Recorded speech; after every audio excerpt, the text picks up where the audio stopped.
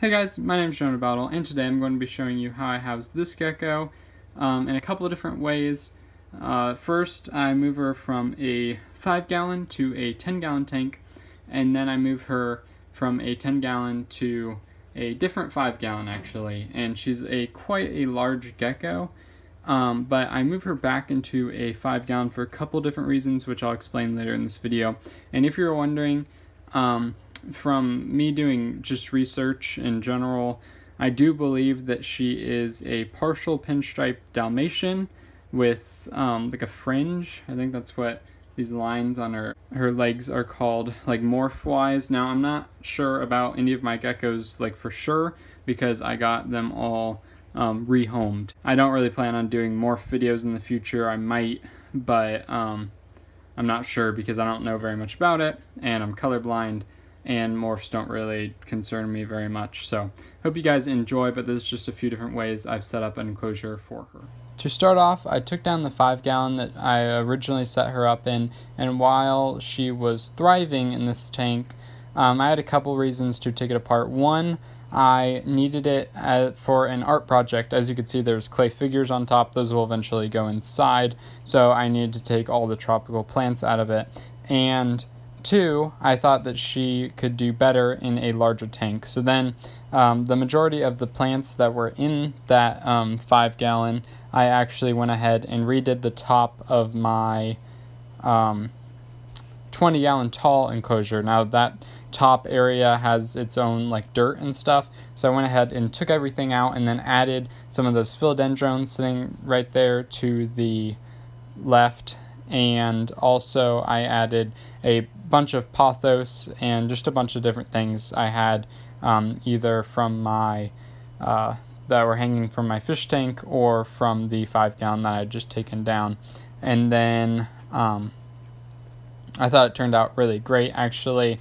I basically, it was a 20-gallon tall and I just didn't think it was filled out enough. It just didn't match the 30-gallon that was right beside it, and I just wasn't super happy with it. So I added a ton more plants and just made it a much better enclosure for Teddy, and I think that it turned out pretty great.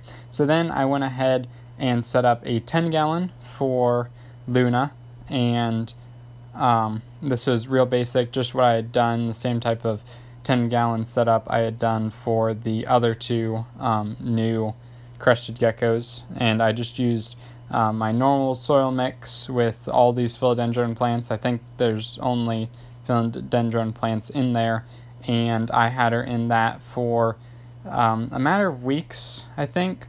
But basically, she hasn't been eating. I keep really good notes about which geckos are eating and everything, and when I had her in the 5-gallon before, she would always eat on her own, and she doesn't like to be hand-fed, even though I've tried a bunch, and it just didn't end up working out. So I went ahead and set her up back into a 5-gallon as well.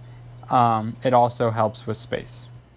So I think within this 5-gallon here, she'll be able to actually find the food, and I'll make sure to put it right in front of her. But like I said, all the other geckos are just fine eating on my hand. They don't mind at all. Here's one. I kind of have a very hoarder type of setup going on right here, and I'll explain that in a second. But I think that this setup will do much better for her right there, and obviously she's the most important part of this.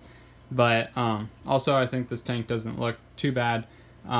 My favorite temporary setup right now is this tank. I know the glass is disgusting and everything's disgusting, but basically right now everything doesn't look nice, but the animals are doing fine, and that's what's most important. Also, you can see Beth right there. You guys don't get to see Beth very often. But here's Garfunkel. Really like this tank. I have some future plans with this really basic design. These two pieces, that coconut, and that, just, I love it. I don't know why. It reminds me of another 10-gallon tank I used to have, and I just loved it. I, again, don't know why. Just little 10-gallon terrariums. They're just amazing.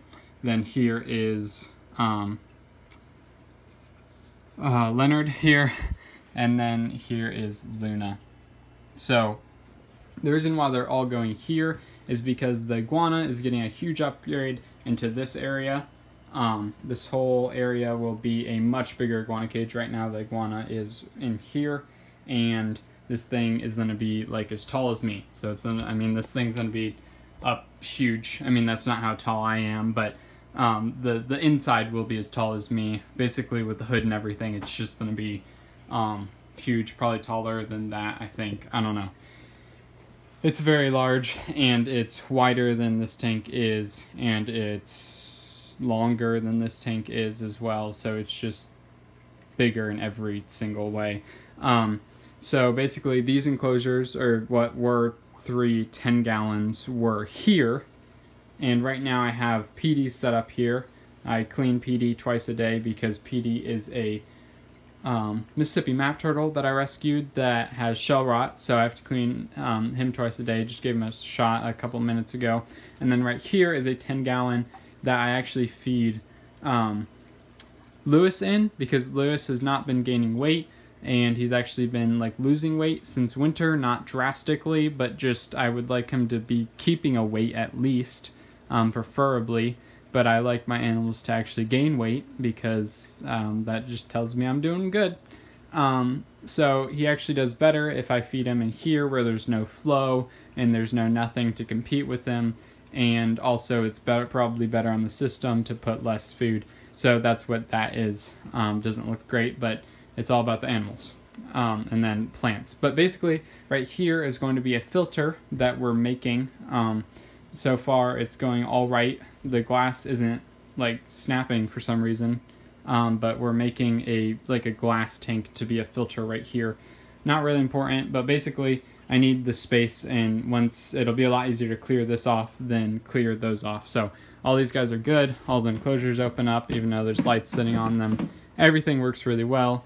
Then when we get the iguana cage in, I'll be able to clear this stuff out, because all of this stuff basically goes into the iguana cage. At least all of this stuff is for the iguana cage. So basically I'm just getting prepared to be able to move some stuff around and have space. So as soon as we get the iguana cage in here, then I can actually just take these enclosures and set them inside the iguana cage or something. I don't even know. We might move this iguana cage out for a while I work on it, like in the garage or something. I'm not sure on that, but if we do, then I'm sure I could set up a stand or something, just something that looks nicer than this. But this is basically how it is for now. Oh, by the way, when I did do that art project, I used this lid, because it's somewhere else now. Honestly, don't even know. My art teacher wanted me to do a diorama, basically. Not really. That was my idea, but that's what I did. And then I gave it to her, and I guess she's taking it to like a competition. I don't know.